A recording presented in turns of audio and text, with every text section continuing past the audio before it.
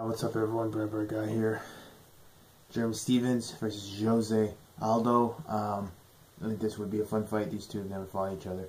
Two vets, two legends of the featherweight division, and they have never fought.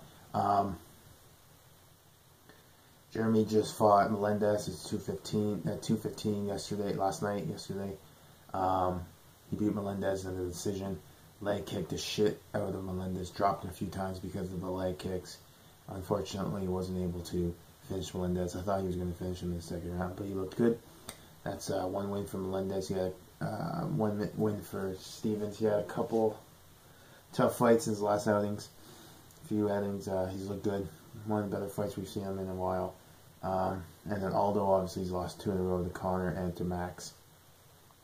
So, fight against Jeremy would be great for both men to get into. It would be great for Aldo to get into a win column. Great for Stephens if he could get another win in a row there. And then again, they're two vets.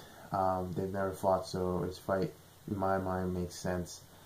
And if Aldo were to win, he's beating one of the better guys in the division right now. So it'd be great for Aldo to get back into the mix of the featherweight division. I don't know what Aldo's planning on doing. Boxing, retiring, soccer. There's a lot of things I've heard from him. So we'll have to see in the future with that. But I think a Stephens Aldo fight would be awesome to watch. Two grizzly vets, two tremendous strikers. Both guys have power in both hands, power in their kicks.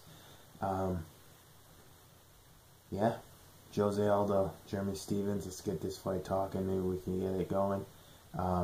We'd love to see these two guys go at it. Both guys have fought the who's who of the featherweights, the who's who of the lightweights. So Jeremy, the lightweights.